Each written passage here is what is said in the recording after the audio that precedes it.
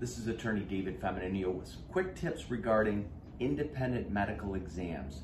If you have been involved in an automobile accident, your insurance company or the insurance company for the other driver may send you for what's known as an independent medical exam. Well, the long and short of it is, these exams are anything but independent. It's the insurance company's doctor's opportunity to examine you on behalf of the insurance company.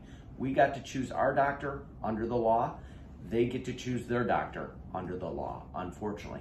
Quick tips.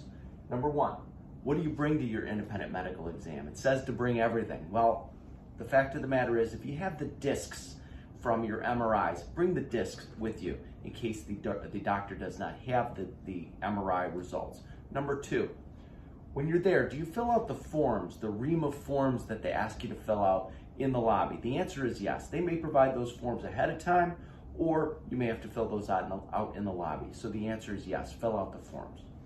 What about the exam itself? With regard to the exam itself, the fact of the matter is you want to try to build a relationship with this doctor. Tell them where it hurts, tell them when it hurts, and tell them how it hurts. The exam is going to be cursory. It may in fact be very basic, and you may be disappointed by the fact that this is barely an examination. That's okay. However, if you build a relationship with the doctor and the doctor believes in your injury and they find in favor of you in this so-called independent medical exam, which doesn't happen very often, but if they find in favor of you, then you're golden. So these exams are important. And there's a few quick tips for you. If you have any questions about this, independent medical exams, or any other issues regarding your automobile accident, feel free to call me anytime at 855-65-CRASH.